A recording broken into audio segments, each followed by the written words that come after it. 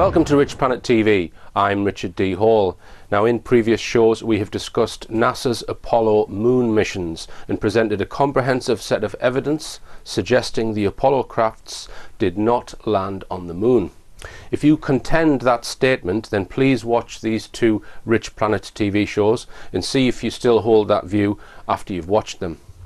Now, in recent months I've been collaborating with researcher Douglas Gibson, who has been investigating more of NASA's claimed projects, namely the Mars exploration missions. Starting in 1976 and up to the present day, NASA have allegedly landed a series of landers and rovers on the Martian surface, which have allegedly sent back photographs and other data to the Earth. Now, I've been working on a hypothesis with the help of Douglas Gibson, which is now running at 50 pages, and you can download it from this link, and it is entitled A Hypothesis: The Opportunity and Curiosity rovers are situated on Earth. In fact, more specifically, the Mars exploration rovers are not situated on the surface of Mars and never left the Earth. As I say, you can download this 50-page document, this hypothesis, from the link on the screen. How many other TV shows would you get a 50-page hypothesis of evidence to back up what we're talking about? Now, here to discuss the claims in the hypothesis is researcher Andrew Johnson. Welcome, Andrew.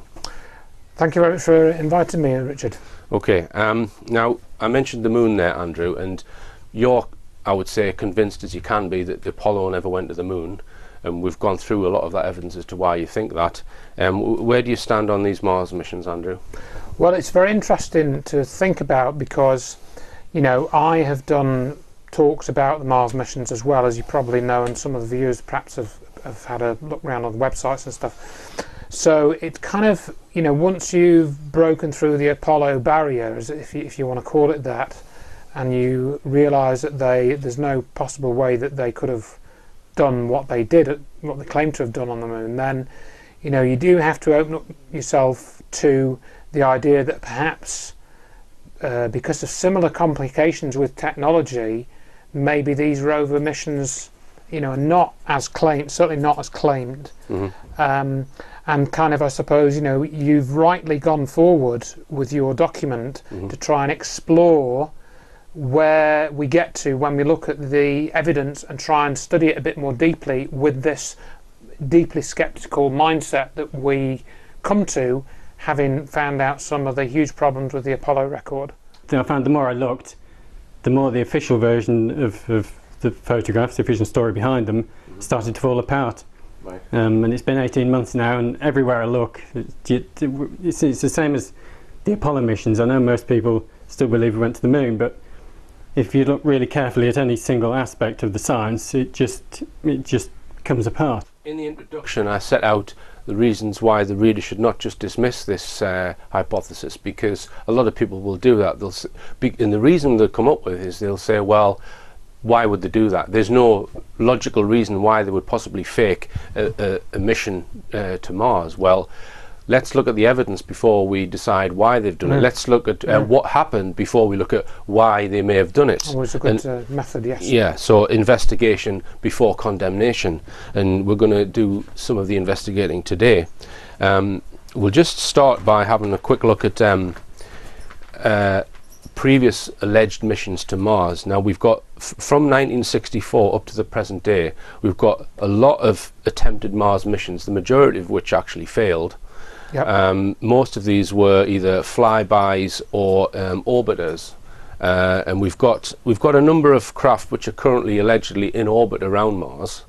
It's all in this table on the screen there, and we've got a number of craft which have landed on Mars, starting with the Viking mission in 1976. Just tell us a little bit about the Viking mission, Andrew. Yeah, so the Viking mission arrived at Mars in 1976, consisted of 2 orbiters and 2 landers, and they were landers rather than rovers. So they, you know, once they got onto the surface, they stayed in the same place. Mm-hmm. Those missions cost $1 billion. Mm-hmm. So, you know, going back to 1976, that's an awful lot of money. Mm-hmm. And they had colour cameras on them. They had a laboratory, chemical laboratory built into them. So one of the projects was to send an arm out into the soil, dig some soil, pull the soil into the, or dust, whatever you want to call it, pull it back into the probe and drop it down into like a sort of chemical analysis laboratory. And they did this labeled release experiment and so forth. So, you know, quite sophisticated probes. The missions we were told they were a success. You know, everything worked. They landed where they were supposed to land, and we got quite a lot of good quality pictures from them. Right. It was that mission which first photographed this alleged face on Mars from orbit, not from the surface. They photographed that from one of the orbiters in the region became known as Cydonia. All right, well, we'll come on to some of the photographs which appear to have been tampered with from the Viking mission. Now, they conked out in the early 80s, they lost their power, what have you, and then we've got a gap up until the mid-90s where we have Pathfinder, and you can see the various different sizes of what were called the rover missions. So these are vehicles which can allegedly move around the surface of Mars, starting, as I say, with Pathfinder in, I think it's 97. Yeah, that's right, 97 is right, okay, so that only lasted for a year or two. Yeah. Then we've got another gap to the mid-2000s where we've got Spirit and Opportunity, which were a pair of rovers, which lasted lasted a good number of years. In fact, the Opportunity rover is still allegedly active. Is that correct? Yeah. Yeah. So that's, we can see on the screen there the Opportunity rover, and then we then had the Phoenix lander. That was just a lander. That's lander. Right, that was, that only operated, I think, for about 3 months or something. You've got that on your graph there. Yeah. So and then the most recent one, which is Curiosity, which we're going to look at the Curiosity and the Opportunity rovers, which are allegedly still sending back pictures from Mars. Allegedly, yes. And you know, moving around the surface of Mars. Now, I've got a section on the power ratings of the Opportunity rover, and in the document I compare it to a mobility scooter, because the weight of the Opportunity rover is 185 kilos, which is probably 2 largish people. Yeah, so it's reasonably heavy. Yes. So you would imagine, if you were to compare it to, let's say, a mobility scooter, which I think is probably a good comparison. Yes. Obviously, things weigh less on Mars. I think it's a factor of 2.6 times less on Mars. So it's maybe not 185 kilos equivalent load, but a mobility scooter maybe has let's say an 80 kilogram person. It's comparable. Now, a mobility scooter typically consumes around about 500 watts of power. Now, the Opportunity rover is rated at just 100 watts, which is no more than a sewing machine. So, in the other thing which I go into detail in the document is how the batteries are charged with just 2 solar panels, which are delivering just 100 watts only for 4 hours a day, and this system has lasted for 10 years. Now, just think of your laptop battery, right? Because it's probably comparable, or maybe something slightly larger. It lasting 10 years of charging and discharging. The life of the batteries, because the Opportunity rover is supposed to have been roving around on Mars now for 10 years, powered by one rechargeable battery. Lithium-ion battery. Yes, and since when did those last 10 years? You take those power figures and it does make you scratch your head a little bit. You know, of course they will argue, oh, well, you've got highly optimized electronics and drive systems, and you know, we use very low friction bearings in the motors, you know, it's been specially designed for this project and so forth. But when you do the numbers, you know, you start to, like you say, the 100 watts for 4 hours a day, and then also the solar panels, you know, if they're providing 100 watts of power allegedly for, as you say, 4 hours a day, it doesn't seem very much. And also the thing that came into my mind is these things are on Mars, so the sunlight is going to be what, you know, 20, 30, 40% weaker there. Allegedly the atmosphere is more dust laden, so how much more efficient have those solar panels got to be than they would have to be on Earth. I mean, here's another interesting fact. The rover's operating temperature is -40 to +40 degrees centigrade. So presumably they've been tested to operate in that range. The average surface temperature of Mars is estimated to be -55 degrees C. That's the average temperatures of Mars. At the equator, which is obviously the hottest point, temperature varies from 20 degrees C maximum to -73 degrees minimum. so the temperature that they're on Mars at, -73, is way below the minimum operating temperature. So, and that's right. And then you also consider it in terms of, if anybody has ever taken their radio out into cold weather, or a torch, trying to switch it on, you'll find that the battery performance at those sorts of temperatures is very much reduced. And it's, you know, it's literally got to put it in your pocket to get the battery going again with a pocket torch or whatever. Anyone can try that. So how are they getting this power system to work? So the types of batteries used is a lithium-ion battery. So it's nothing special. It's what you would find in a lot of laptops and mobile phones, and it's lasted over 10 years, being charged and discharged probably every day. Yeah. And they're only charging it for 4 hours a day with a 100 watt max probably solar panel. So, and I mean, I've pointed out with the Apollo missions, the Apollo rover that they used, the battery technology on that was operating way out of the specified temperature on the high end, you know, on the moon, you know, and that's in their own documents. So yeah, you've got some serious questions here, certainly. And you know, if we just go back to the comparison that I've made in the document, imagine putting a mobility scooter on the moon, right, with a couple of solar panels on it. How long is it going to last without plugging it into the mains? I don't buy it. Right. All right, let's have a look at the Curiosity rover. Now, this is a different beast altogether. It's much bigger, more sort of the size of a car, much more highly powered, and this is the one that there was big fanfare a few years back when it allegedly landed on Mars, and we're going to look at that in a minute. But uses a different power system, Andrew. This is using some sort of nuclear isotope power system. The system, as I understand it, is basically uses some type of thermocouple, doesn't it, where you have the cool temperatures on the outside of the vehicle, and then you have the warmer temperature which is created by the radioactive decay from the isotope, and then you have a thermocouple set up between those 2 points, and that provides a current from the temperature difference. That's my understanding. So that works. Right. I've said here, while it seems plausible that a radioisotope electric generator could provide enough energy to power Curiosity rover, the Opportunity rover seems unfit for purpose by comparison. So let's just talk about the testing of these vehicles, because I've worked in my career as an engineer for the best part of 20 years and been involved in a lot of testing of products. And what I set out in the document is the philosophy that you use when you test products, is in that you have a separate test department and design department, and they're not really supposed to collaborate with each other, because you look at the requirements of the product. The test department will have its own engineers who devise the test procedures and carry out the tests separate from the designers, because there's always a chance that both sets will interpret the requirements incorrectly, and therefore it will pass a test without complying with the requirements. So there's all these things, and the videos that I've seen put out by NASA,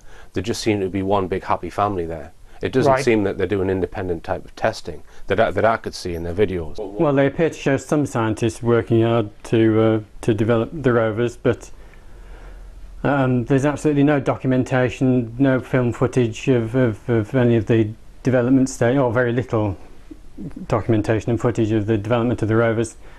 And particularly, of course, the landing stages. I think it's the Curiosity rover had a very complicated 6-stage landing procedure. That was, you know, we were discussing this earlier, and it does. I mean, from the videos they put out, it's more like it does look more like a PR exercise, and sort of, you know, patting themselves on the back, rather than some type of rigorous, you know, type of audit test where somebody is actually pinning these people down and checking that the systems meet the user requirements, you know, and that these systems are working as designed, you know. I would expect a device like a rover to probably have several test specifications, each with hundreds, if not thousands, of tests to test against mandatory requirements, all signed off. But all we've got is a few videos from NASA.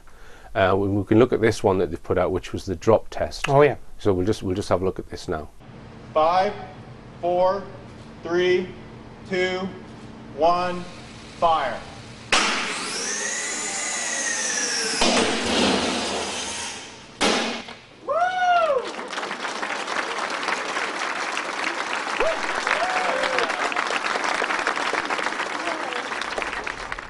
So big fanfare, but what actually happened in that test? We saw something kind of lowered to the ground. Now, I've worked on systems which lower nuclear weapons into Trident submarines, right? And when we're testing that type of equipment, they're operating within, let's say, certain acceleration parameters and velocities. So you don't know that the thing's passed the test until you've got your test data back. Because what we used to do when I was at Faslane nuclear base, we put a 125-ton bag of water on the end of a crane and we'd drop it and then see if the braking system worked, and the accelerations would be measured, and then you wouldn't know until afterwards it's passed the test. You certainly wouldn't stand there clapping your hands. So it just I don't buy it, you know. It's right. I mean, if you watch that video, which I think is the test of this so-called sky crane drop mechanism which was allegedly used in the landing of the Curiosity rover. Yeah, I mean, it's like, oh, you know, it's like they've set up this rig, they've dropped something down, and they're looking up, oh, it hasn't broken, you know, therefore it's passed the test, you know. So that's what it looks like to us. I mean, you know, again, but there may be things that we can't actually see, but why can't we see more of those, somebody, you know, going through a list of checkpoints, you know, on a list, or like you say, measuring the acceleration of this component and, you know, the stress on that component, you know, what have you. We don't really see that, certainly not in the video. So again, and I think one of the things we're talking about, Richard, isn't it, is having some type of independent verification of NASA's claims. Now let's come on to the outside area where they've allegedly used to test some of these rovers, known as the Mars Yard. So we'll just put some photographs up on the screen, and it's not the most impressive test site in the world, is it? I mean, what are your thoughts on it, Andrew? Well, like you say, I mean, you know, it's one of those things, a bit like the Apollo pictures. When you look at them, they seem plausible. When you look at this, it seems like a plausible test area. But when you were pointing out, for example, that your own experience of going on test sites for some of the projects you've been involved in the past, and I've been on one or two of those sorts of projects as well. Probably not to the extent that you have, but yeah, it's true. You would have some more. You'd have more security. You know, you'd have more equipment sort of set up. It doesn't really look that as you said earlier, you're talking each of these rovers, whether they're the test rover or the actual rover, you're talking multi-millions of pounds each. So there's not even, doesn't even look like there's any security there, so someone could just come in and steal it. So it just doesn't look like a comprehensive environmental testing site to me. Right, well, we've yet to come on to the most damning evidence, by the way. I mean, this is really just background what we're discussing at the moment.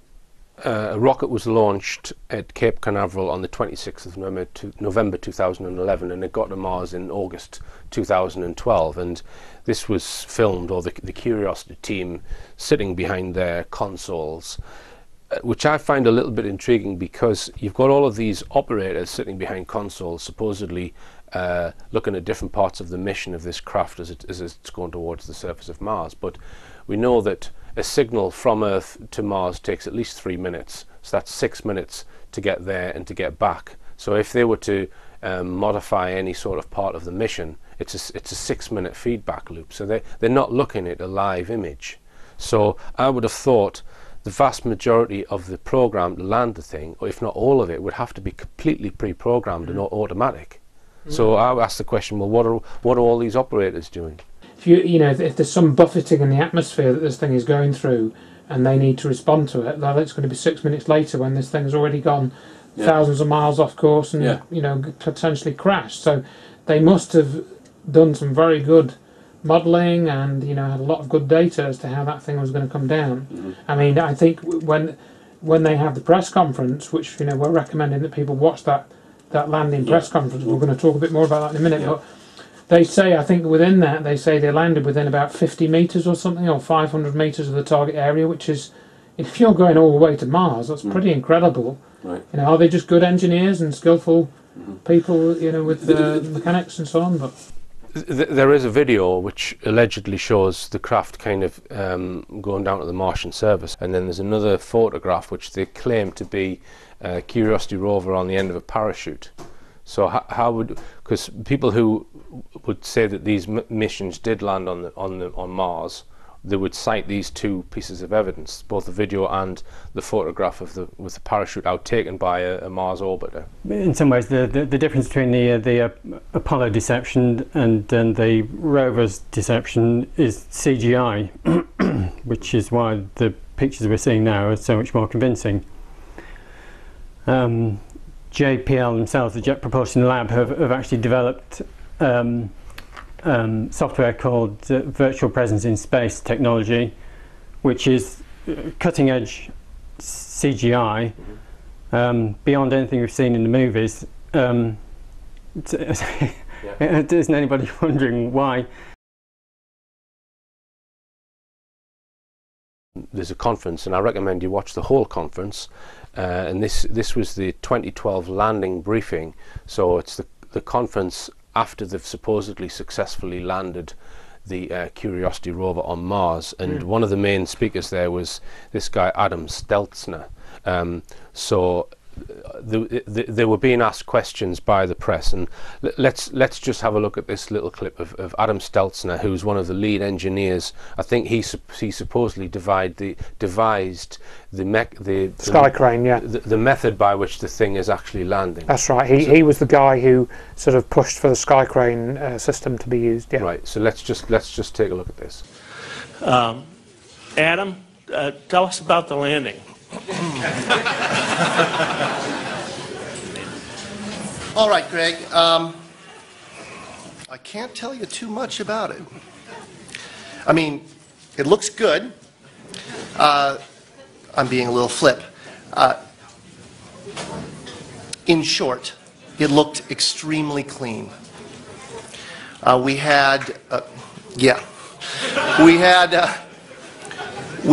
touched down in conditions that were on the more benign side of our nominal expectation. By the way, I want to preface everything. This is preliminary data scooped with the sieve in the cacophony of the control room during the celebration, right? And largely by my good friend Miguel San Martin, who's somewhere out there, I hope. At any rate, very nominal, remarkably good. Our navigation error was on the low side of our expectation. What? I have to ask you, what kind of file type? Can you tell us about the image file type and compression that was used to send this very important couple of thumbnails back from Mars? Yes, unfortunately, I absolutely cannot. If Justin Mackey is in the room, or there's a couple other people on the team who'd be able to whip that out quickly, but I couldn't tell you. Sorry. So the guy, he doesn't even know what format the images are in that have been sent back to the Earth. There's no evidence of any real science going on there, as far as I can see.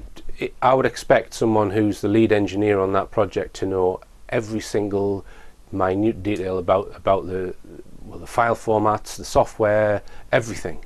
He should, and it appears to me that he knows nothing. It is very strange when you listen to what he says, and I think the argument would be made that he wasn't responsible for the imaging technology that was used. He was just responsible for the landing mechanism. Even so, I would expect him to have an interest in the imaging technology, because that's what his lander is being used for, to get the images, for heaven's sake. So, you would expect him to be interested more enough to be able to answer that question. In fact, that's a theme in that question and answer session, isn't it? There are several questions which, to me, seem fairly, you know, they should be able to answer them really, and they can't answer them. No, which I think sheds light on how this cover-up, if it is a cover-up, and if the hypothesis is true, is operating, because I think Stelzner probably believes that thing went to Mars and landed on Mars. So it's a combination, in my opinion, it's a combination of his ego and him actually fooling himself that that's happened. So he's probably been recruited. They've maybe done a personality profile on people who they are recruiting for these lead positions, and maybe people further down the chain perhaps know that the thing isn't landing on Mars, and the vast majority of them on the team are being duped. That's just my opinion, which you'll see why I think that later on in the program. Yeah, and I mean, I have to say that you know, when we spoke about this, and I'm still kind of hedging my bets on this one. I'm not saying that the rovers aren't on Mars. Andrew's on the fence. I'm definitely on the fence, and I don't mind saying that in this case. But like you say, when you stack these things up that we're looking at, it really gives you pause for thought. And yeah, I think the problem is that you think, well, what's happened to all this engineering effort? What's happened? You know, they've spent all this money and everything, and we've got these images which are allegedly from Mars, but what really are they? What are we really seeing, and what have they really done? And that's what's hard to believe, that somehow they could have done all of this as a fake. It's hard to believe that it could have been a whole fake. Now let's come on to the images. You mentioned the images, and let's come on to them. Just to point out, all of these images that I'm going to show you are from NASA's published websites, and I've got the reference numbers for the images, which will be put on the screen, so you can look them up yourself from NASA's website. Now, the first one we're going to look at is a Curiosity rover image, image number PIA 16204. We'll put the whole image on the screen there, and you can see I've got a little red square marked at the left hand side of the screen there, because some of the evidence in these images is quite hard to see when you look at the whole landscape. But let's just zoom in to that little area that I've highlighted there, and what do we see on the screen there between these two rocks? Well, there appears to be a small rodent in the picture. Right. Well, in my opinion, that's some kind of rodent, Andrew. Yeah, I mean, I'd seen this picture before, actually, before we had this conversation, and it is very strange that you see that image and you think, well, is that just a chance, you know, line of sight effect that we're seeing, or it really does look, as you say, like some type of lemming, or... See, I originally found it in a video on YouTube, I think by Monty Williams. He thought it was a prairie dog, but if you look closely, it's not a prairie dog. I came to the conclusion that it was most likely a lemming. That's the closest match. And interestingly enough, one of the places where NASA test or claim to test and develop their rovers is in the Canadian Arctic, at a place called Devon Island, a 300-mile long deserted Arctic island, with a 23-kilometre meteorite crater in the middle of it, and there are indeed collared lemmings. It even looks like the right subspecies of lemming, with a tiny mark on its collar. It's very, very unusual. Lemmings have tiny little limbs, because they live in such a cold environment. They have tiny little limbs. They can kind of curl up in their own fur. And indeed, in the photo, you can't see any limbs. Now, one of the rovers was tested. It is known that they've done tests on a place called Devon Island. Yes. This is the largest unpopulated island in the world, very, very remote. But one of the creatures which is resident on that island and seen regularly is the Arctic lemming. Yeah, and there's we've got a picture of one on the screen there. So, are we looking at, in the Mars image, a picture of a lemming on Devon Island? Well, this is the question that we need to present ourselves with, don't we? And I mean, Devon Island is northern Canada, isn't it? So it's in that sort of area, so it is very remote. Let's have a look at this next image. Again, well, I'll give the reference 0109 MR 0684 022 000E1 NASA image, and just to the right hand side there, if we zoom into that. Well, again, it wasn't me who initially spotted it. It was somebody on YouTube saying that it looks like a backbone, like a line of vertebrae, some kind of marine species, probably. Clearly, it's some sort of vertebrae. That's not a random rock formation, in my opinion. I would agree with that, and I've shown that image myself in one or two of the presentations that I've done. Yes. Pretty difficult to describe that as a random rock formation. Yeah, exactly. How would an image of a vertebrate work itself into the Mars images? Well, again, perhaps it is somewhere like Devon Island where they've tested some of these rovers, a whale that's been beached, or one theory is that we get what are known as walrus graveyards, where hunters will come and kill a load of walruses and they'll take the tusks and all of the stuff that they want, and then they'll just leave the bodies to rot. So you'll get vertebrae lying around the ground as we see there.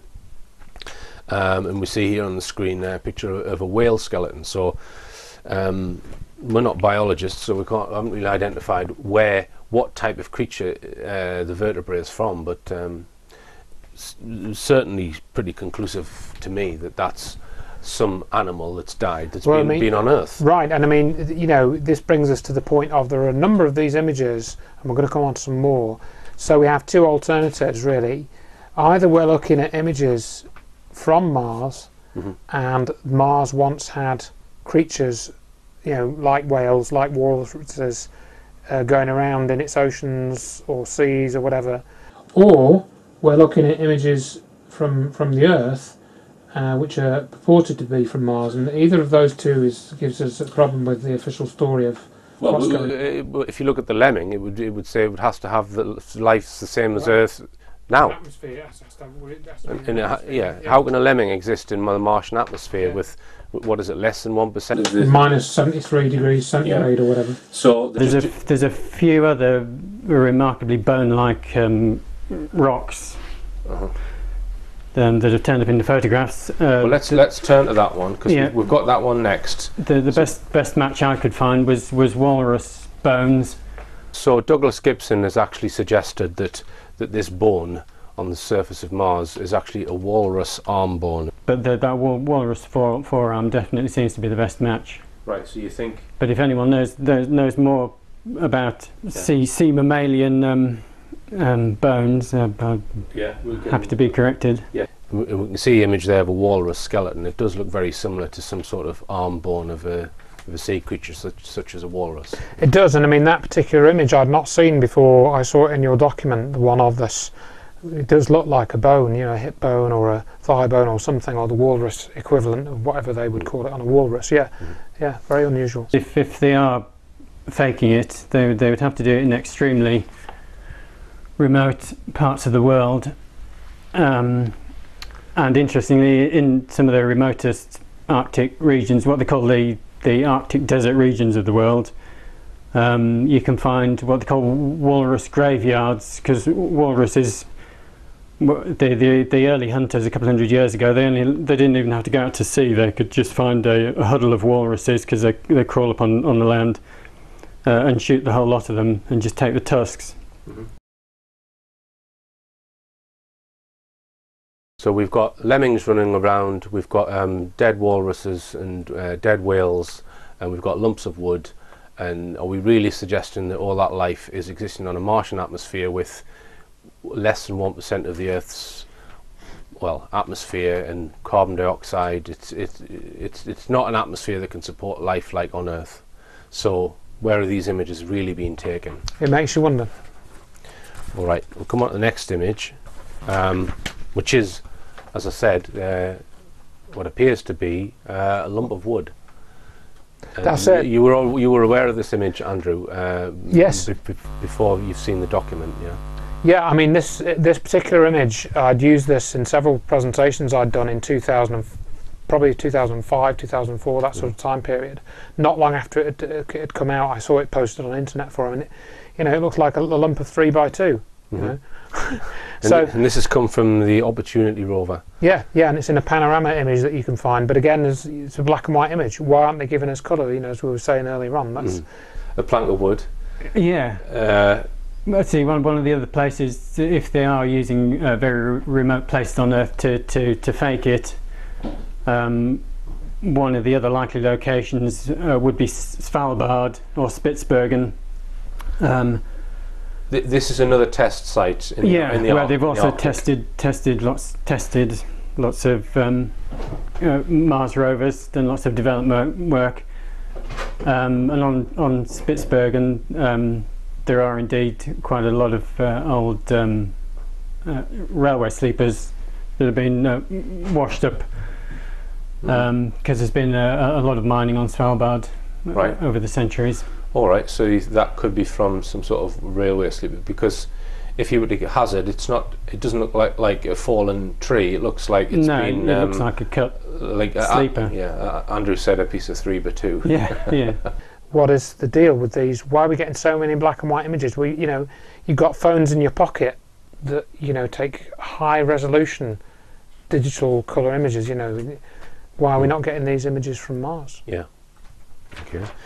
And another black and white image we have here, which is from the Spirit rover image. Got the reference there, which appears to show lichen. Yeah. It just looks like lichen. What else can it be? Now again, if that was in colour, it'd probably be absolutely conclusive that was lichen. And we've got an image there which is comparing it to lichen on Earth. And lichen is this sort of parasite which grows on other things. Sort of like a type of fungus, algae type of thing. I mean, the botanists, I'm sure, will pick me up and they'll tell me it's not a fungus and it's not an algae, but it's that type of growth. It's not. It doesn't really have flowering leaves or anything like that. It grows on rocks primarily. You don't really notice it growing in soils and that. There are some kinds of lichen that actually grow in the little gaps in the rock, which you can see. And then there's a nice round one growing on the surface. I don't know exactly what the different subspecies of lichen are. And now we come on to images of fossils. One of the ones that Charles Schultz mentioned, which he says is a crinoid, but far more compelling really is a man called Richard Hoover, who's studied fossils all his life and worked for NASA for 40 years, and he says it is absolutely definitely a crinoid. Right. So the guy who's working for NASA, is he therefore saying that there's crinoid fossils on Mars, or what's he saying? Or is he saying they're fooling us with images from Earth? Does he make a judgment on that? No, he doesn't. Right, he just says it. Okay. Perhaps he's worried about his pension. People who are experts on fossils have looked at this image and can conclude that it's a crinoid fossil. And we've just got it next to a crinoid fossil there, and you can see the similarities with these sort of ridges. Isn't the logical conclusion that the photographs are coming from the Earth rather than Mars? Because these are Earth species of fossils. I think the best one was a crinoid. Yeah, I mean, this is something, again, I became aware of on Charles Schultz's site, or one similar to this. Might not have been this exact image, but he had some similar images, and I've shown them in some of the talks that I've done with trilobites. And there's one that looks like a fossilized octopus that he had as well. So there's a number of these images that, and he points out, as we were saying earlier, that he'd gone through hundreds or even thousands of these images, and they're just like tiny little portions of the image, that he's picked them out from. They're not like really big, so he's had to spend a lot of time looking for them. So Charles Schultz has written a book called The Fossil Hunter's Guide to Mars, and he contends that the Martian service is got a lot of fossils on it. Therefore, there's at one point on the Earth there was microbial or life, complex not life microbial as well, life, but life. Yes. And what we're saying in this hypothesis is, well, hang on, if someone showed you one of Charles Schultz's images, which appears to show a trilobite or a crinoid fossil, what would you think it's most likely an image from? Maybe it is taken from Earth. It's certainly possible. Okay, now let's look at this next image, which shows a moving rock. So we've got, this is from the Spirit rover, we've got one image which shows a collection of rocks, and then another image taken at a different time from a slightly different angle of the same group of rocks, and we see that there's a rock which has completely disappeared. Right. Which we do get sandstorms on Mars, but well, this is it. I mean, we've already been talking, and we're going to talk probably more about the atmosphere on Mars. And you know, I've already said it's very thin. It's, you know, much thinner than on the Earth. So therefore, any winds, you know, that are running on Mars, that are blowing on Mars, they're going to be much less kind of force on objects on the ground, because so the air less is than thinner. 1% the thickness of the Earth atmosphere. Right. Right. So it's not going to be able to blow rock over. Not really, not really. So you have a problem with that idea of this just being blown over or whatever it is. This one's not quite so compelling. The pictures do seem very strange, but you can argue that the apparent movement of the rock is a parallax effect. That one of the rocks is actually standing quite a distance behind the other ones. Right. For me, again, it's more interesting because I'm pretty certain they've used CGI to hide something. The rocks themselves look quite bizarre. All right, now there is another image that I've included in the document, which is an image of the Curiosity rover, and it's a self-portrait. So the question to be asked is, how did the thing take a photograph of itself without seeing the arm of the camera? Now, NASA have come up with an explanation for this one, and that is that there was 55 images stitched together, which made that image, and that would also possibly explain why the rocks in the background appear different on two different shots. No, it's just too perfect. No one's quite managed to perfect the process of producing mosaics. NASA claim that they've produced some software to produce a perfect mosaic, and also none of the 55 images, which could only have been taken by the Marley lens, M-A-H-L-I, the Marley lens on the end of the robotic arm. None of those 55 images actually appear anywhere on NASA's own raw image database. And also NASA claimed that the mosaic was actually put together by an amateur astronomer, which seems to be a clever way of avoiding accountability. And now we come on to another major area of evidence, Andrew, which is the colours on Mars. Absolutely. The first craft or lander was the Viking mission, and I think it was the first photograph that it sent back was image PIA 00563, which showed a blue sky and a very slightly reddish or brown foreground. NASA then said, oh well, we've made a mistake with that image, the sky isn't that colour, this is how it is. So the official images, or the revised images, is seen below there, which is just completely red. So what do you make of that, Andrew? Yeah, well, I mean, we've seen many of these images now, and you know, probably talk about one or two more, and that story of the image coming through is told by Richard Hoagland, and he said that when the image first came through on the monitors, it had like this bluish, greyish, or greyish blue, perhaps I would say, sky colour, and then somebody said, oh no, that's not right, because the dust is very thick there, you know, and we better recalibrate this image. And they twiddled all the knobs, and lo and behold, the sky went red. NASA's explanation why they changed that image was that there was suspended dust in the atmosphere. So they're saying that that first image wasn't right because there was suspended dust in the atmosphere, so they've corrected it to the second one. And how would they know? How would they know at that point so early on? As we'll see, NASA have been changing the colours of their images on Mars. There's this argument been running for years about whether the sky is really red, because they can take a picture using the blue filter and tell us it was taken using a red filter. So then when we replace the red back into the picture, it looks like the sky's red when it never was. This is from Spirit. They have actually a colour calibration module which has 4 lobes on it, and those should be blue, orange, green and brown in that image, and that's how you tell whether the image is calibrated correctly. Just tell us about that, Andy. Yeah, so we see this on a couple of and we saw this with some of the Viking images as well, where you have this colour calibration chart, and you know, you can see that these panels which were blue on Earth have turned red when they're on Mars. Right. Now this is not possible by reflected light. You can't, if you have a blue piece of paper or a blue piece of paint and you shine red coloured light onto it, it's not going to show up red, it's going to become like a muddy grey or something. But in these images it shows up red. And so what should be muddy grey shows up red. and that to me shows that there's been colour substitution of the blue colour range for a red colour range.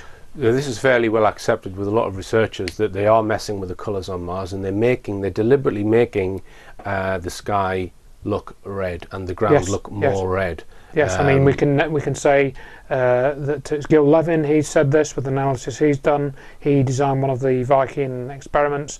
Holger Isenberg, Goro Adachi. You know, I've looked at this as well.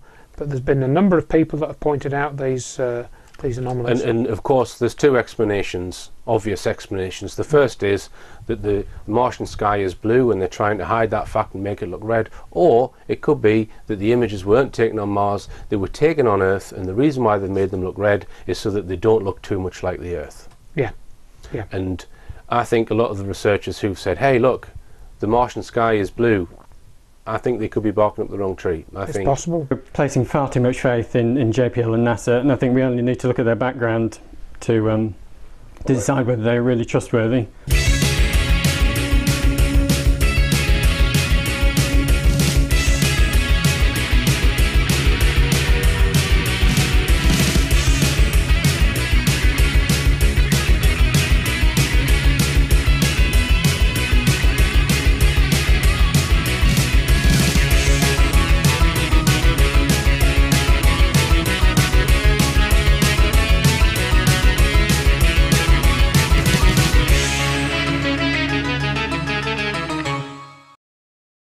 RICHPLANET Television is sponsored by mousemesh.co.uk, protecting airbricks in homes from uninvited guests.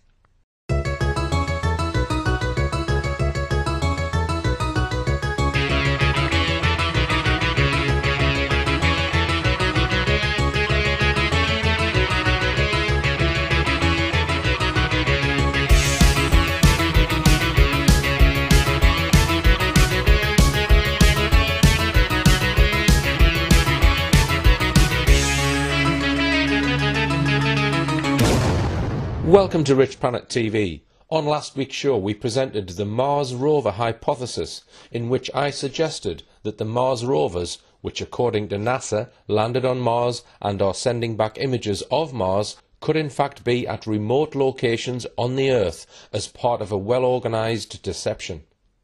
We examined photographs produced by NASA, allegedly taken from the Martian surface, which appear to show objects commonly found on the Earth. Starting with a small rodent identified possibly as an Arctic lemming, a lump of wood possibly from an old railway sleeper, the vertebra of a large sea creature, a bone identified possibly as a walrus arm bone, lichen growing on rocks, a crinoid fossil, and also photographs which prove NASA have falsified the colours in many of their images.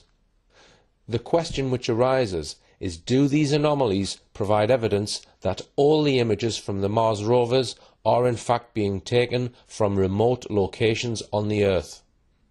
Coming up in today's show, we examine more evidence and discuss the possible reasons why this might have been done. Now let's come on to impossible weather, Andrew. We just need to point out what the Martian atmosphere is like first. It's composed primarily of carbon dioxide, 95.3%, and is 100 times less dense than the Earth. The atmospheric pressure is much lower than on Earth, 600 pascals compared to 101,000 pascals on Earth. Current scientific thinking states that there is no liquid water on Mars, and it can only exist as vapor or ice due to the atmospheric conditions. So just expand on that for us, Andrew. Why can't you have rain or flowing water on Mars? Yeah, well, if the atmospheric pressure is much lower, then any water that would normally be in a liquid form will immediately, you know, because there's no pressure to make it sort of form into a liquid, it just becomes vapor. So you don't have liquid water, and of course because the temperature is very cold, then you wouldn't get really droplets of vapor, or particles of vapor, whatever you want to call them. It would form layers of ice. Mm-hmm. You know, so it's either ice or vapor, not running water, or droplets and that kind of thing. Because of the low pressure. All right, well, let's look at this next image, which appears to show some sort of moisture on the lens of the rover, which it could be dust, but would say it's not, or we would say it's not dust because it clears up a day or two later. Right. So I mean, you know, I hadn't seen this image before you brought it to my attention. I think it was Douglas that mentioned it to you. And so yeah, what are we looking at? Why is this dust? I mean, we don't really know for sure, but as my understanding, they don't have any way of cleaning the lenses. So if this dust has blown up from the surface and somehow stuck to the lens, it should stay there forever. You know, there's no way to clean it off, or until there's another sufficient gust of wind to blow it all off again. Is that what happened? Well, there's no windscreen wipers. There's no windscreen wipers that I'm aware of. Right. So also in this image, we see, if we look carefully at the soil and we animate the soil over a period of about 7 days by putting one image next to in a sequence, we can see that clearly the soil looks like it's damp and is moving in a particular direction. Because that's the real giveaway. You can see there's definitely something soaking away into the sand over the subsequent days. I mean, it's really glaringly obvious, and yet NASA's still claiming there's no water on Mars. So would you say that shouldn't be able to happen on Mars either, Andrew?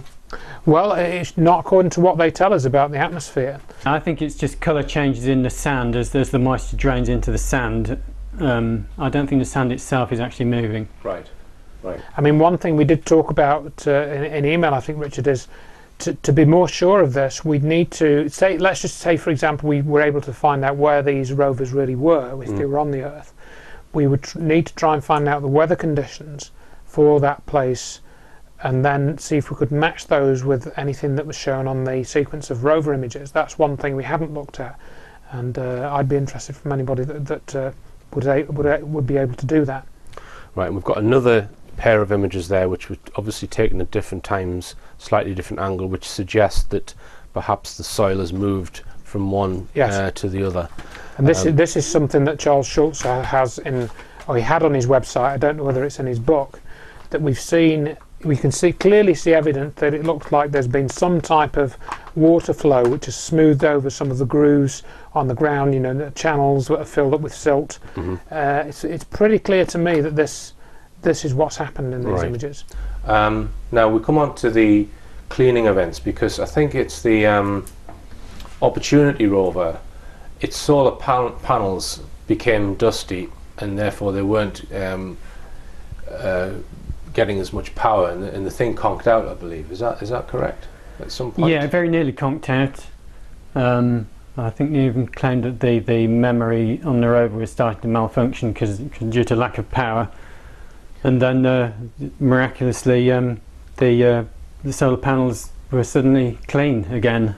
Right, so the solar panels were suddenly clean. Now they put this down to some kind of sandstorm. Just to tell us about that, Douglas. Yeah, well, they've given us photographs with dust devils going past in the background, so they're claiming that these dust devils have been periodically cleaning the solar panels. But actually there's an article in New Scientist saying that all these cleaning events have happened in the middle of the night, which seems unlikely if dust devils is the dust devil will be more likely to occur during the day, you think? That's right, but also the Martian atmosphere is something like 1/200th of the density of the Earth's atmosphere. So any wind is going to be 1/200th times less powerful. Exactly. Right. So it's difficult to think how something like that could clean a solar panel that's become covered in dust. That's right.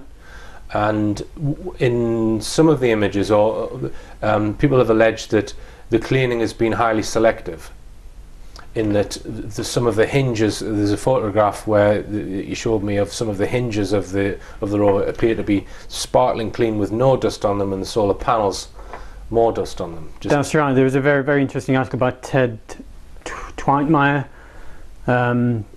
saying that some of the solar panels appeared to have been cleaned whilst others hadn't.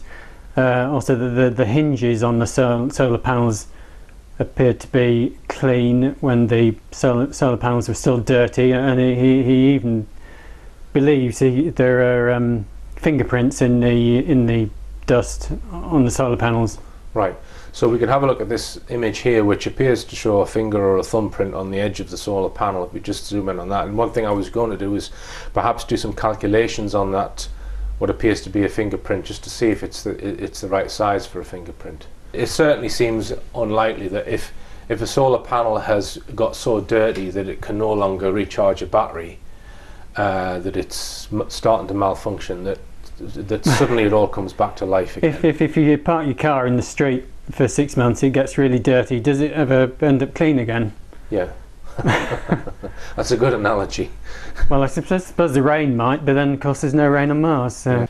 Now, I've included some of the NASA images from Apollo, just to show that that there's proof that NASA do fake their images, right, on the moon landings. Yeah. So we're just going to look at a few of them now. So this is evidence of previous faking. That's why I've put this in. A chap called David Percy has taken 4 NASA images, which is NASA image AS17134-20437 to 20443, and he stitched them together because they're different sections of the moon.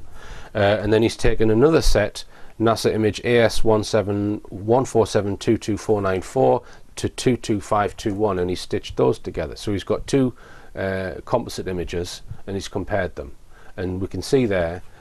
Tell us the anomaly that we're looking at. Yeah, so that image is essentially you have a problem with the parallax, because the backdrop for those 2 sets of images is identical, or it's very nearly identical, and yet in one image we have the lunar module in the foreground, fairly close to the camera, and then in the other it's way over to the right, and we have an astronaut, whichever one it is, I don't know, in the foreground. Yet the backdrop is identical, as if we're, you know, what are the chances of having the camera pointed with exactly the same field of view? And just to explain the problem with that, Andrew, and that is that the lunar lander that you see there in the foreground lands on the surface of the moon, and then when the astronauts leave, the top part kind of explodes away, and then they get back to Earth. Yeah, so there's no way for it to move after it's landed. So the lander can't move on the surface of the moon at all. It has to stay in the same position. And we see it in 2 different positions on the same mission.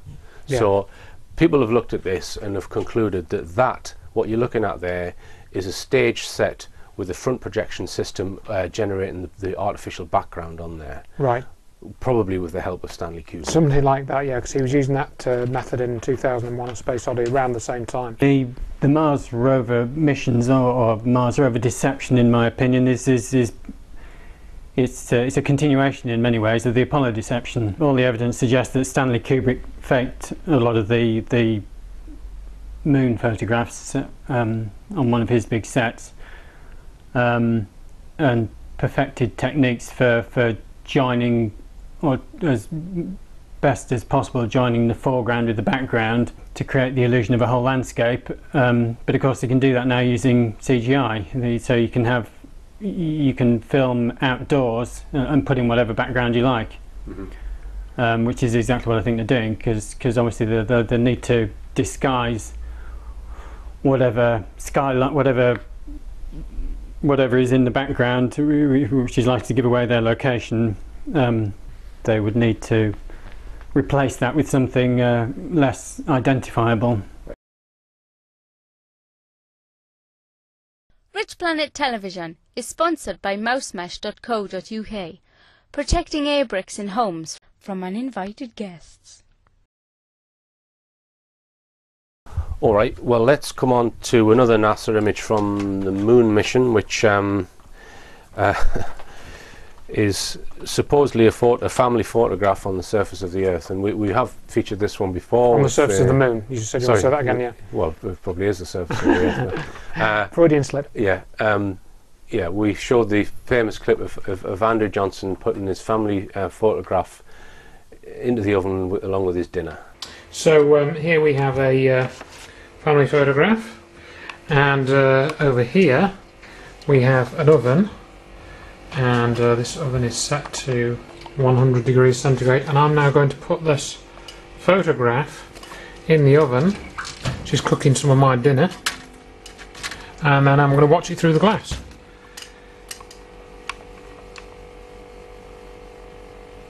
And that you can see that in very short order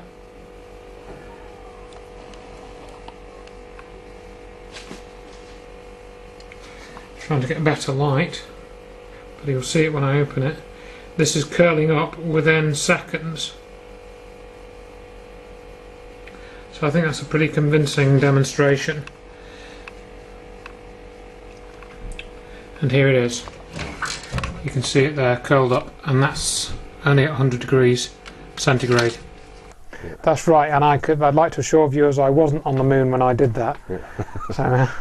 So just explain why you put your family photograph in the oven with your dinner. Yeah, well, this was again one that caught my eye because it's a photograph from NASA on the moon, which you can look at based on the physical properties of materials rather than lighting effects. So the claim is that the photograph is on the surface of the moon.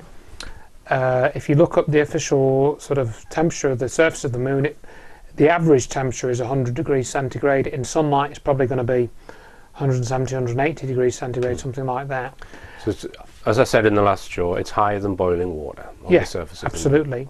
So if you have a piece of photographic paper, an ordinary photographic paper, it does what's called convolution. It convolves, it curls up.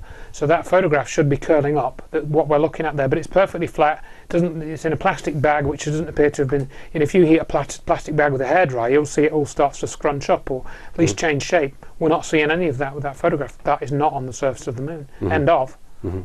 All right, and then we've got another image here of a lunar rover, and there's all kinds of problems with the lunar rovers, which we covered in a previous show. The fact that they don't even fit into the lunar module, there's no tracks showing there, various other problems with the technology. For example, the operating temperature range of the batteries is completely out. Right. So there's a lot of problems with the lunar rovers. That's right. Again, that's worthy of a little bit of study for people to look at the problems in those areas. Yeah, definitely. And that's just a few of the faked NASA moon images. Let's now look at some of these testing sites on Earth. Let's use the terminology that they use at NASA. They call them a Mars analog site. Now I'm just going to read out what a Mars analog site is. It is a location on Earth where some environmental conditions, geologic features, biological attributes, or combinations thereof may approximate in some specific way those thought to be encountered on Mars, either at present or earlier in the planet's history. Studying such sites leads to new insights into the nature and evolution of Mars, the Earth, and life. So what they're saying is they're looking for places on the Earth which are a bit like what Mars might look like. Yes, and have similar conditions, you know, with a rocky terrain or, you know, cold temperatures, or very dry, you know, and this sort of thing. Now, one of these sites is a place called Devon Island, which just so happens to be the largest unpopulated island on Earth. So they're choosing extremely remote places. I'm sure they could find somewhere just as with the same weather conditions, which is a lot easier to access. Nobody has ever lived on Devon Island. There's no flights to Devon Island? No, there's no... What about ships? Well, you could sail there, I suppose. Would you need they've had to make their own tiny landing strip, but to get supplies in and out. In the document, I suggest in the hypothesis why they're choosing these remote sites, and that's so that no one can actually come and photograph the landscapes that they're using for the faked Mars Rover images. Right. Because I mean, these aren't places where you're going to go out for a Sunday afternoon trip, or even on an expedition, you know, with kayaks or whatever. You wouldn't go to these sorts of places. Even if you had your own helicopter, you'd be hard pushed to get to some of these places. One of them is, well, the one on Devon Island is next to the Horton crater, which is a huge ancient crater. When I first looked at Devon Island on my laptop screen, with Devon Island filling my laptop screen, Horton crater was a great big red spot, about 6 millimeters across, I'd have said. Right in the middle of the screen, absolutely unmissable. And yet when I went back a week later to look closer, they'd changed the pictures, so you now can't see Horton crater. If you have the whole of Devon Island on your computer screen, the crater is now completely invisible. I think they swapped a high altitude summer photograph for a winter photograph when there's a slight covering of snow, so all the red soil rock thrown up by the impact is no longer visible on Google Earth. That's also very interesting because it alleged that the Mars rovers, or at least one of them, is in the Gusev crater on Mars. On Mars. The Opportunity rover, yes, is supposed to be exploring the edge of a 23-kilometre crater on Mars. Right. That's a coincidence, isn't it? So when I read that in your document, I didn't realise that there was an impact crater on Devon Island, or near where this test station was. Now, obviously, if you're faking the Mars photographs, you need somewhere extremely dry with no vegetation. And practically the first meteorite crater I looked at was this 23-kilometre crater up on Devon Island in the Canadian Arctic.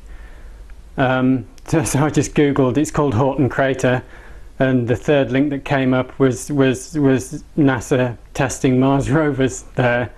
Now they would say, oh well, we have to go to the most Mars-like locations to test our rovers, but I'm not convinced. They'd be better off testing them in the Mojave Desert, right next to where the NASA headquarters are. Mm-hmm. So of course they would argue that they chose that site specifically because they knew they were going to send it to a cratered area on Mars. Right. That's why they chose that particular site. But yeah, an extremely remote island which they've now surrounded with high-tech listening devices to keep away any unexpected visitors. They've been running, they're called the AMAZE expeditions, AMASE, Arctic Mars Analog Svalbard expeditions, that have been running for about 10 years, I think. And they have been to a few different locations on Svalbard or Spitsbergen.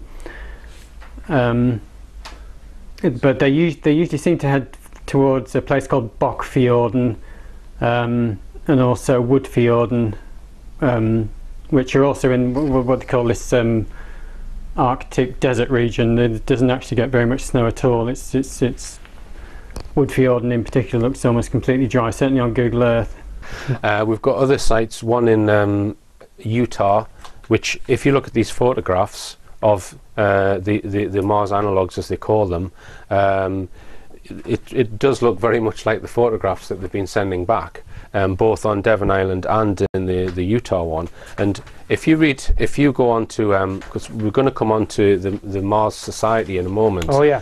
And these Mars analog sites, what they do is they get sort of a cylindrical tin can type building, and they'll install it in the middle of the desert in Utah or up in Devon Island, and it has a few stories in it, and scientists will live there for months on end because it simulates a landed spacecraft that they're living in, right? And scientists actually compete to have a go in it, right? To live in it for sort of months at a time, and they get these awards for so apparently it's very, very prestigious for someone studying universities to get their PhD who live in this tin can for 6 months in the middle of nowhere, and they actually get awards for it. Yeah. Yeah, great. Yeah. Whatever floats your boat, I suppose. Yeah, it takes all sorts to make a world, doesn't it? It does indeed. So tell us, where do you think Curiosity rover actually is in reality? The Curiosity rover has definitely passed several walrus graveyards, in my opinion, which means it's most likely on Svalbard, or it could also be on Bear Island, which is between Svalbard and Norway. Which also has walrus graveyards and is relatively flat. What about the lemming image though? Is that, because that's... Well, they're using CGI to join together various locations. Like I was saying, they can have they have to have one location in the foreground that they can use their robotic arm to microscopically examine, but they can have a completely different part of the world, or even just CGI in the background. Some of the hills look distinctly unreal. The Spirit rover seems to have been done almost entirely on Devon Island, I'd say. Right. The Curiosity, you think, is more likely to be Svalbard? Is that what you're saying? The Curiosity rover, I think they've used bits of Svalbard and a lot of the Atacama Desert. Right. So let's assume that the hypothesis is correct. I would imagine the best way to expose this conspiracy is for somebody to find where these landscapes have been filmed and photograph them and compare them, so we can be absolutely sure and absolutely categorical of which landscapes they've used. Would you go along with that, Douglas?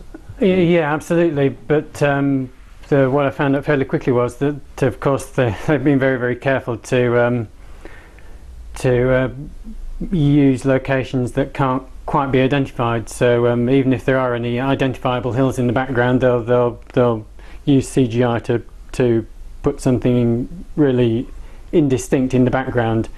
In fact, that's the kind of the distinctive feature I've noticed of all the photographs, is the lack of distinctive features in the background. Right, but perhaps, as we've seen with the fossils, the lemming, the vertebrae, sometimes they do slip through the net. So maybe we can set a challenge, the Rich Planet Find Mars on Earth challenge, to any budding explorers out there who might happen to have their own seafaring vessel or helicopter or light aircraft, who maybe want to try and find where some of these sites are and provide documented evidence.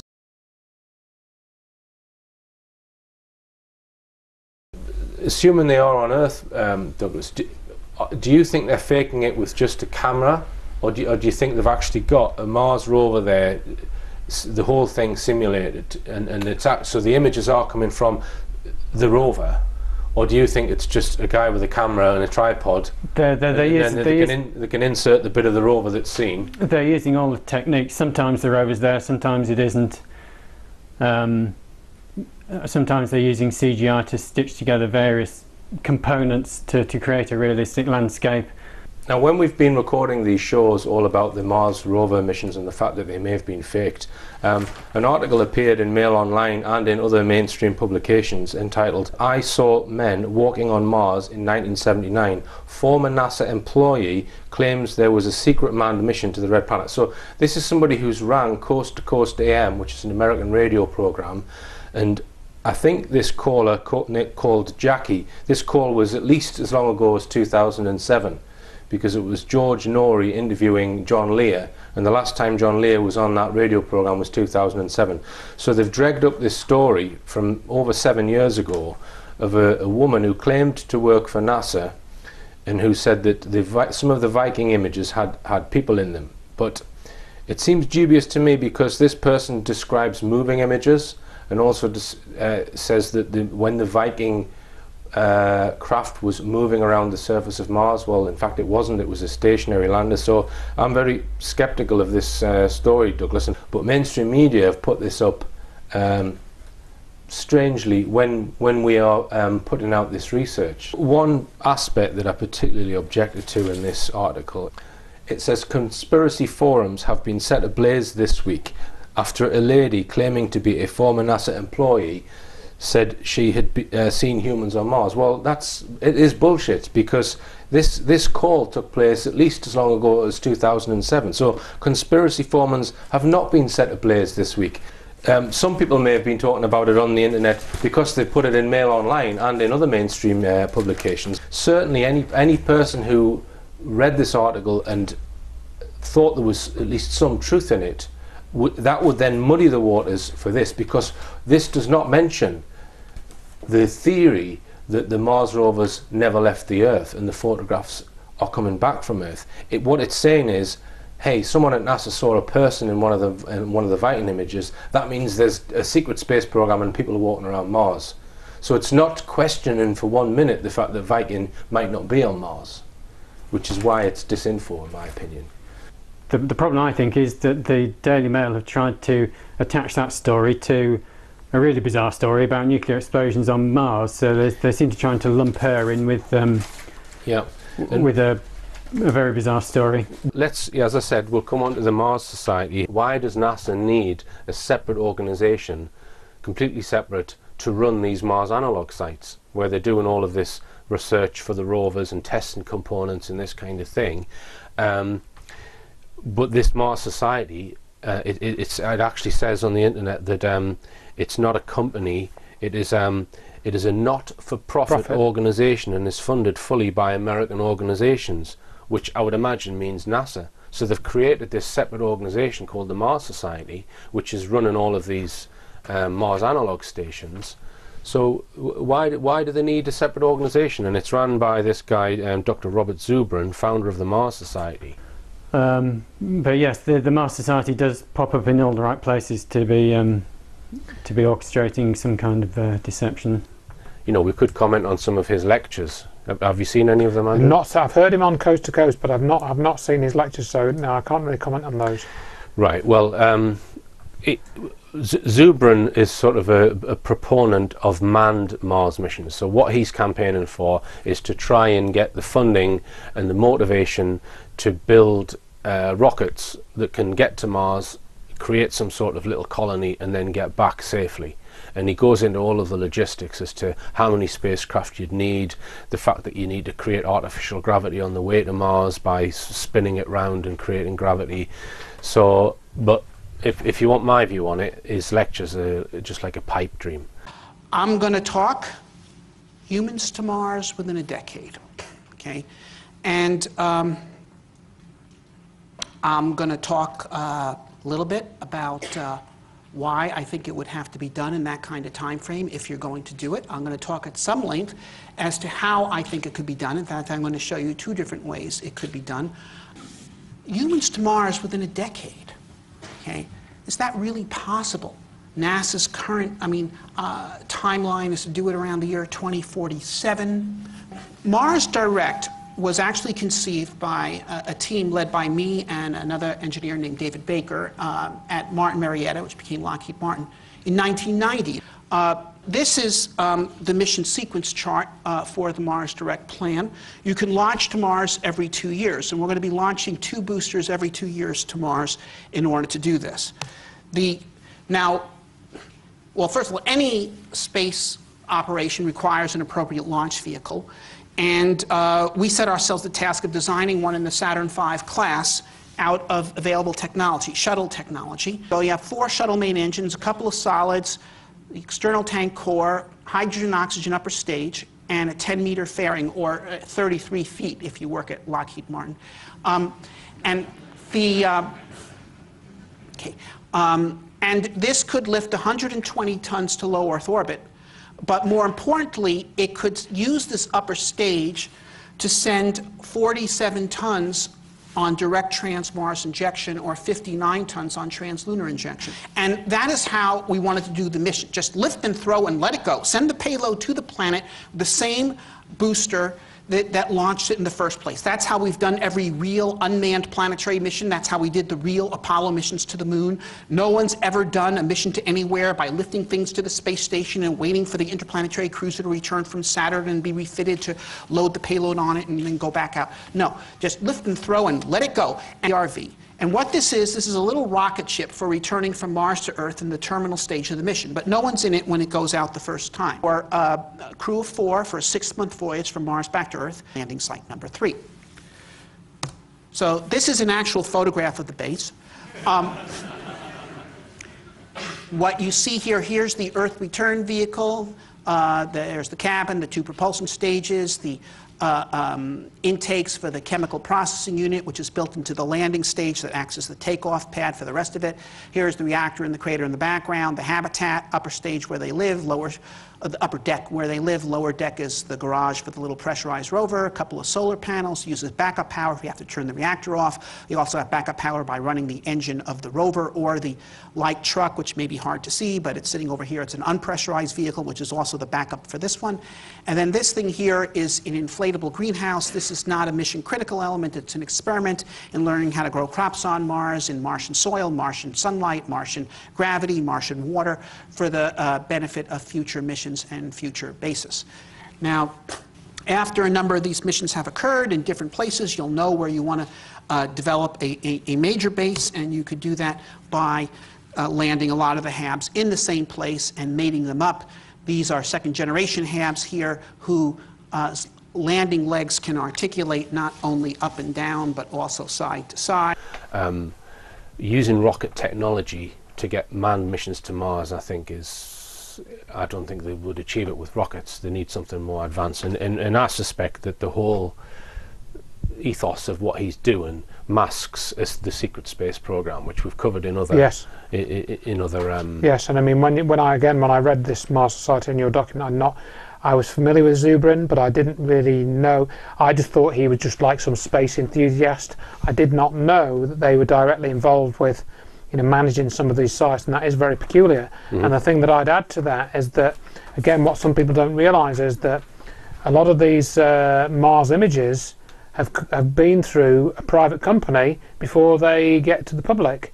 That's mainly in Space Science Systems, MSSS. Why are these images being released through a private company before they're available for public consumption? You know, that's another huge question. And Zubrin did work for Lockheed Martin, who developed secret aircraft, and I wasn't able to find out what he actually did when he worked for Lockheed Martin. I've picked out a quote from one of Zubrin's lectures where he says, "The idea that we cannot go to Mars until much more advanced propulsion systems that can get us to Mars in 30 days is not a valid argument, and I believe it is disingenuous as well." Now, I find that 30 days quote very interesting, because when I give my lecture about Ed Fouché's TR-3B, I suggested that they've already got the capability to get to Mars within 4 weeks. It's a very similar time period. It is, isn't it? So does Zubrin know something that he's not letting on? Because all of his lectures are based on rocket technology and nothing more advanced than that. So, I mean, that brings also, I think there's another group called the Planetary Society, which also has, I think, a similar kind of language about space exploration in general.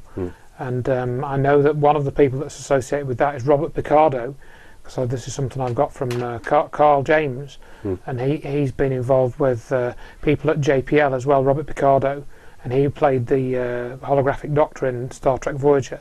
So that's a connection worth looking into, and how that, you know, I think we're sort of just touching on a whole sort of other area, how this perception management it operates, you know, with these things like the Mars Society, the Planetary Society, which seem like these benign, you know, organisations intended to promote interest in the space program, but they don't really. They'll poo-poo any idea that there's secret stuff that you know is there. Yeah. Do you think this could be masking a secret space program? Oh yeah, quite possibly. Yeah.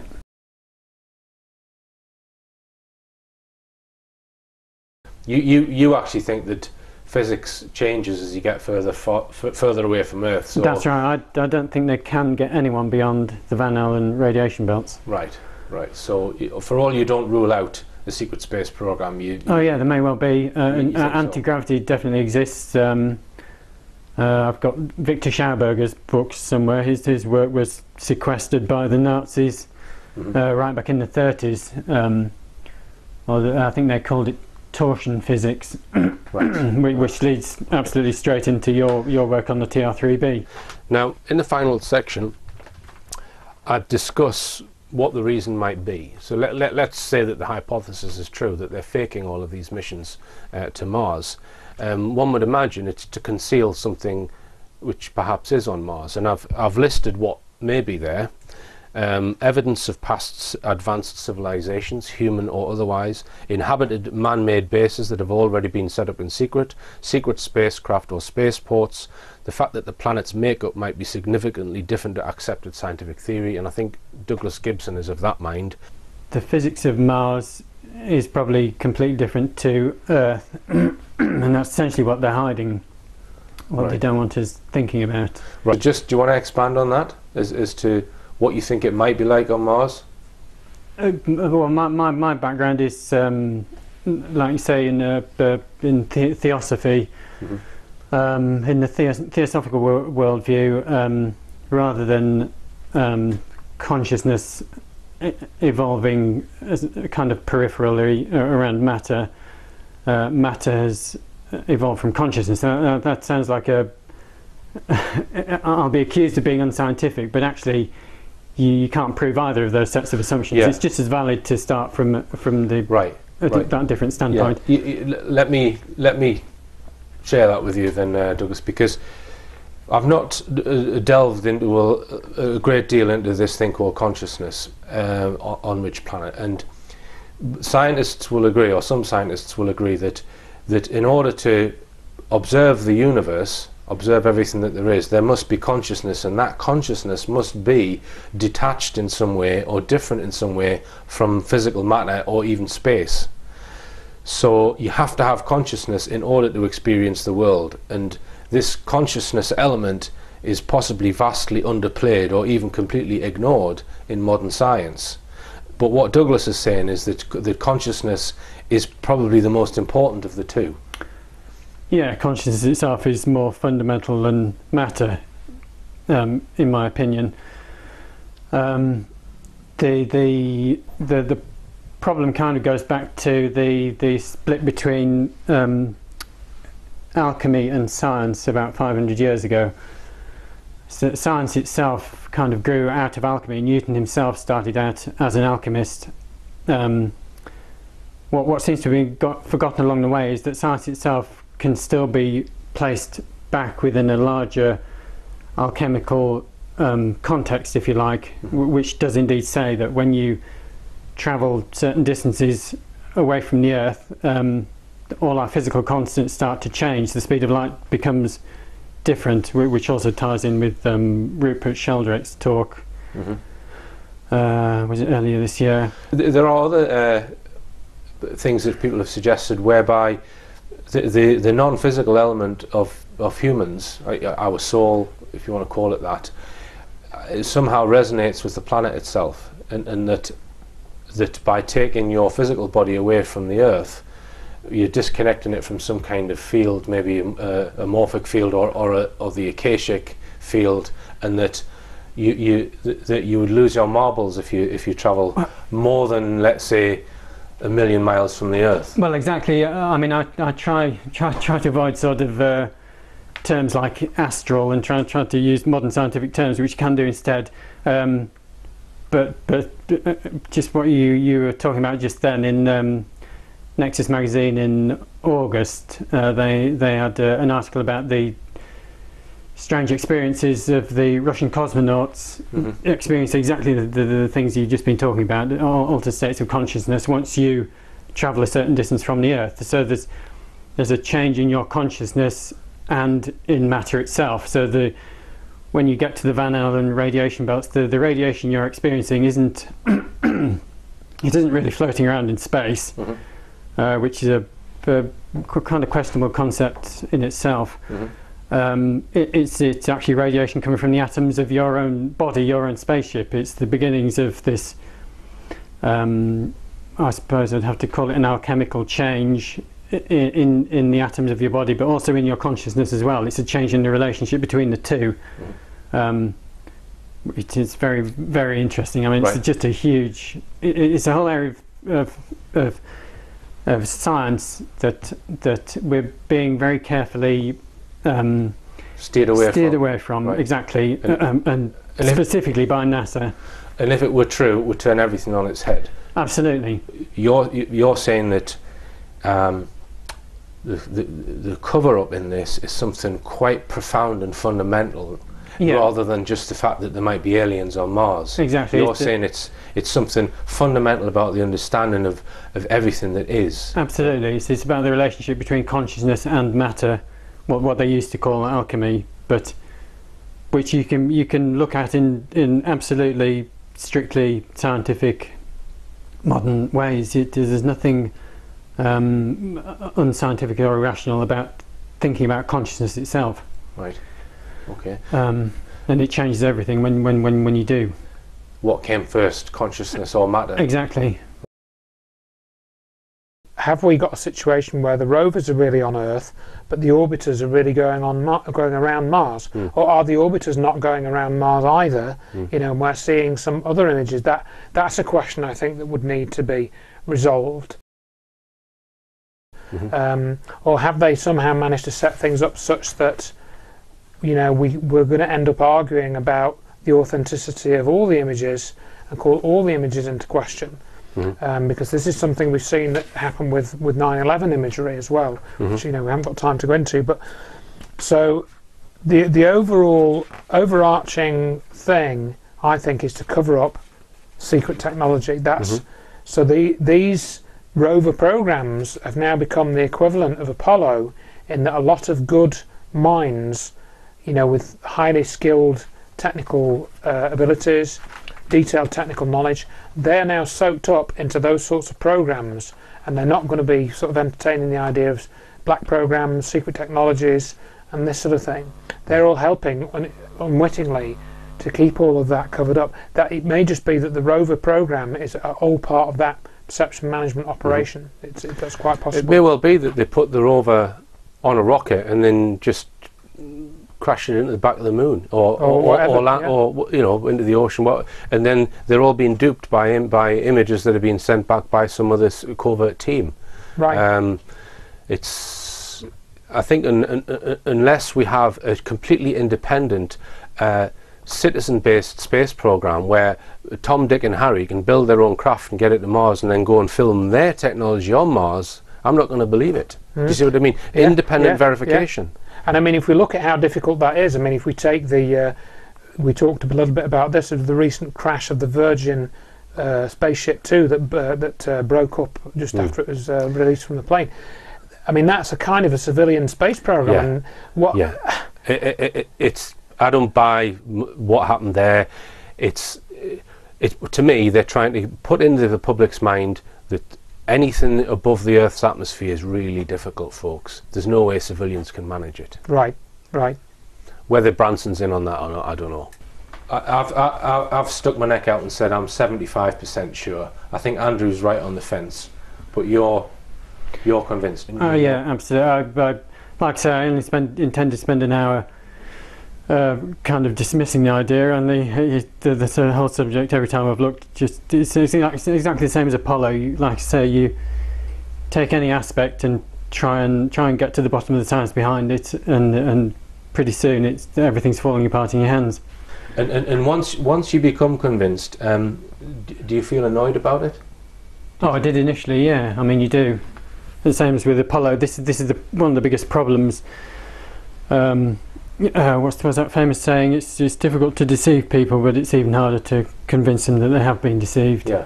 Because then, of course, their pride's involved. Yeah. Yeah. So yes, when you try and broach a subject like this, people start getting angry. Yeah. Yeah. All right. But you've got over that. Yeah. I've got over it. You start. It comes to the point where you actually start to laugh at it. I did manage to get a photograph of the operators. Taken from behind their shoulders, and we'll just have a look at what they're looking at on the screen. Remember, believe none of what you hear and only half of what you see. I'm Richard D. Hall. Good night.